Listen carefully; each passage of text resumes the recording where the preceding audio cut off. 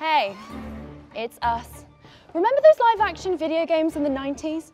Those mega CD games that promised so much but ultimately disappointed? Corey Haim was in a few.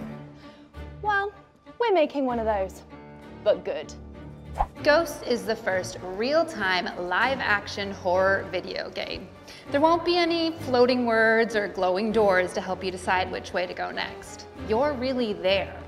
It's your job to keep us alive when all around is trying to kill us. It's your job to help us survive the night. When we say real time, we mean real time. The game will only work at 10 p.m. in your local time zone.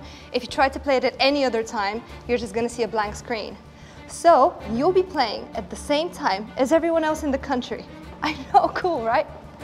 If you turn the game off at any point, not only do you lose, but we die in really horrible ways. So don't turn the game off.